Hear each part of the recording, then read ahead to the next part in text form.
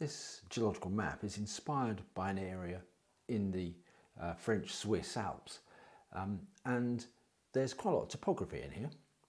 The topography is shown by these brown contours, and they go up to 3,000 metres here, and down below 1,400 metres down on this corner down in here. So there's 1.5 kilometres of relief, and we can use this relief to build up a 3D understanding of the geological structure here.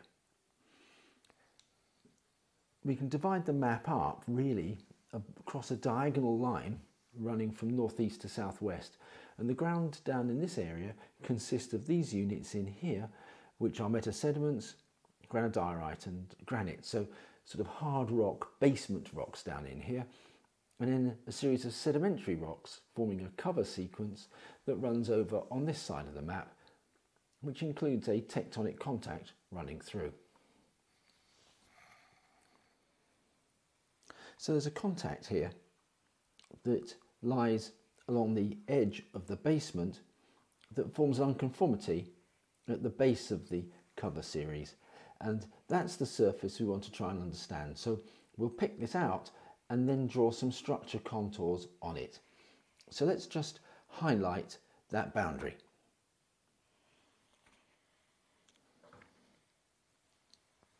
So we've highlighted the boundary running through the landscape like this, and the next task is to draw some structure contours. There are various places we can start, but a good place is down here where the boundary intersects a number of topographic contours. Well, let's just pick a few. Well, I can see here that the contact comes across this contour here twice.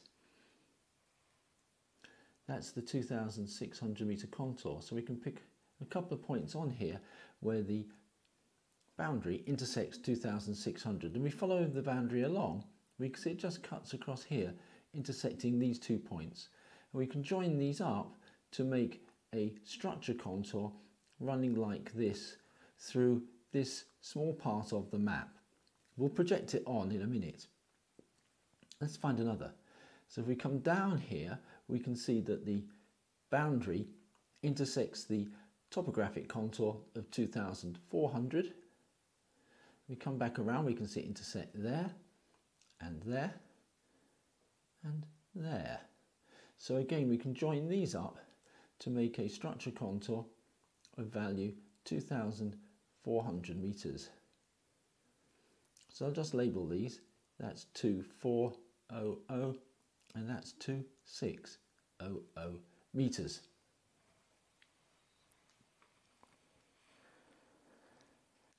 So let's zoom out and find some other parts of the boundary on the map.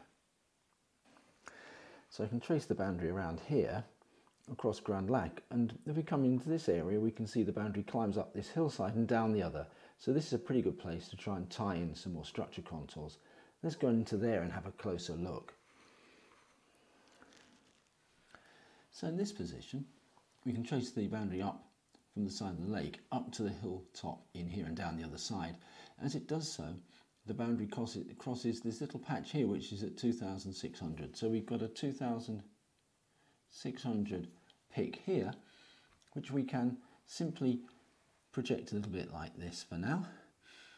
And we can see coming down the hillside here, and on this side, in this position in here, we can see the boundary intersects the 2,400 a couple of times here, like this.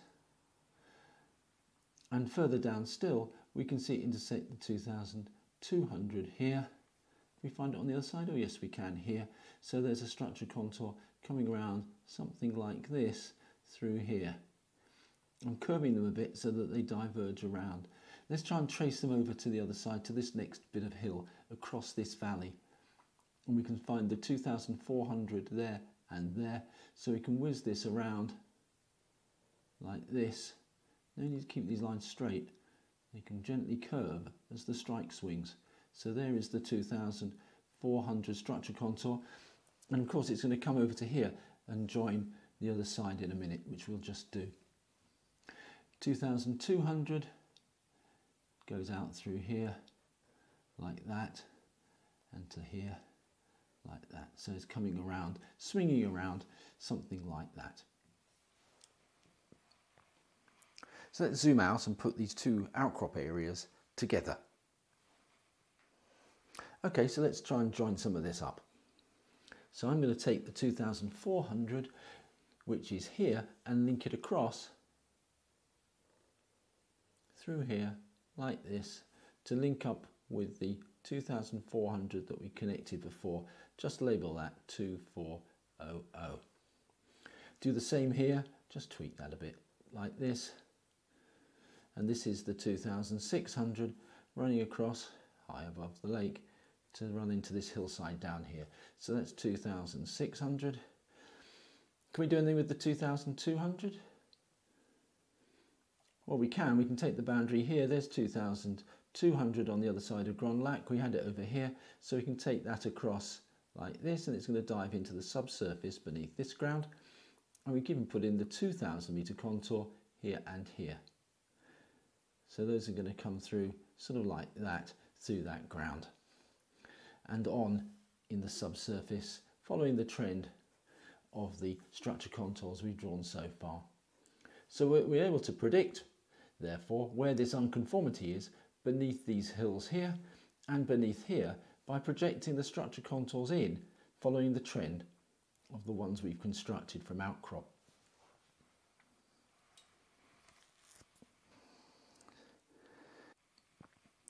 Okay, so what can we use these structure contours for, apart from making forecasts of where the unconformity goes beneath the mountains? Well, we can use the separation and spacing of the contours in here to establish the dip of the unconformity, and we can use the trend of the structure contours to tell us about its strike. Well, the strike's the easiest thing, so let's do that first. So simply, we need to measure the bearing of the trend of the structure contours relative to north. North is given by the grid line, so we just put a protractor on the grid lines like that and look at the angle. In here, I can read that off, and it says 036 as a bearing. So the strike here is of a bearing 036, so 36 degrees around from north. So I'll just make a note of that. We can write that in Grand Lac, shall we? 036, and it's clearly dipping from here, which is an elevation of 2,600 down to 2,000 meters, so high to low, so it's dipping off towards the northwest. But how much? Well, that's we've got to calculate. Okay, so we're going to use some simple trigonometry, and we're going to measure the separation between the 2,600 meter contour and the 2,000 meter contour in a direction perpendicular to the strike. So in other words, in this direction here. So we're going to simply take a piece of paper and measure that distance as a horizontal distance, in other words, in map view, from the 2,600 meter to the 2,000 meter contour. And what is that distance? We'll take it up here to the scale bar, and we're slightly over a kilometre. Let's call it, what, that's about 1,200 metres, isn't it? So 1,200 metres there. So what we're saying is that over a horizontal distance of 1,200 metres, there's been an elevation change in the unconformity of 600 metres. So there is our trigonometry. The angle of dip here, tan alpha, is going to be equal to 600 divided by 1,200, which, as it happens, is 0.5. So let's just look up what the arctan of 0.5 might be. So if you look it up in a set of tables or on a calculator, you can find that the arctan of 0.5 is essentially 26.5 degrees. So that is the dip of the unconformity. Let's add that to our diagram here. We'll call that 26 degrees. There's obviously some uncertainty in that. It's probably an estimate that's good for a degree or two. So the strike is pretty well constrained through here, give or take a degree. So that's a pretty neat way of finding the orientation on a regional scale of a planar surface, in this case the unconformity. So let's go a bit further.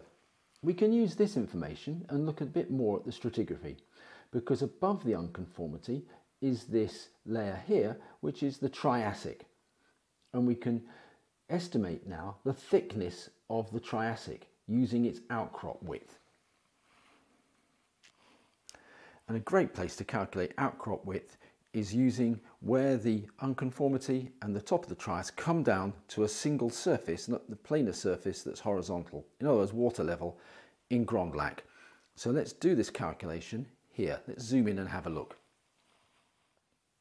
So I'm just going to use a colour here to avoid confusion with the structure contours and pick the base of the unconformity, or the unconformity surface here, and tie it up across the loch there, matching side to side there.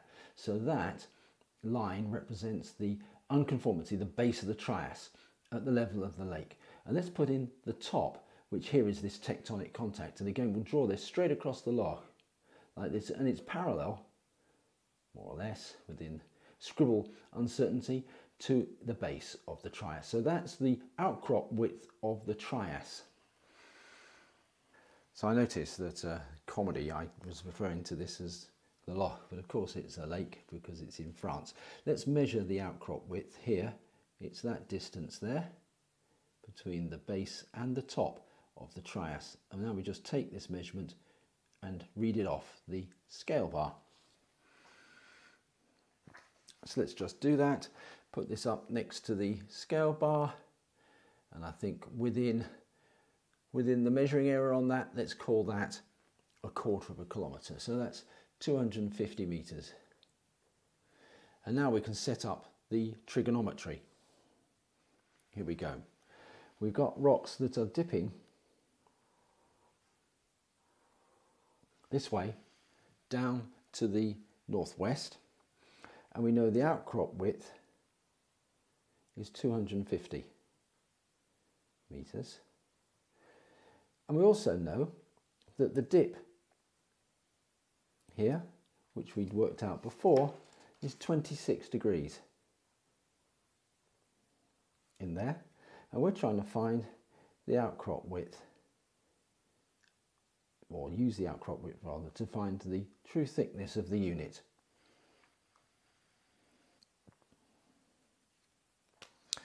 Well, the sine of 26 degrees is 0.44,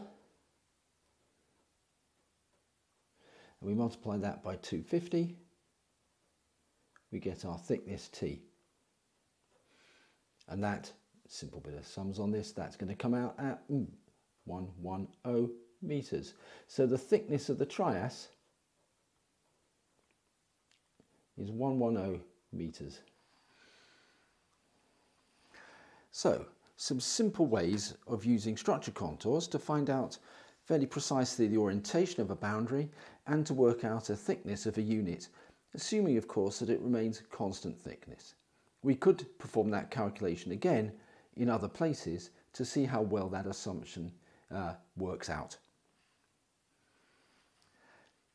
So by applying structure contours and some simple trigonometry, we can establish something about the structure of an area and to get some idea of stratigraphic thicknesses.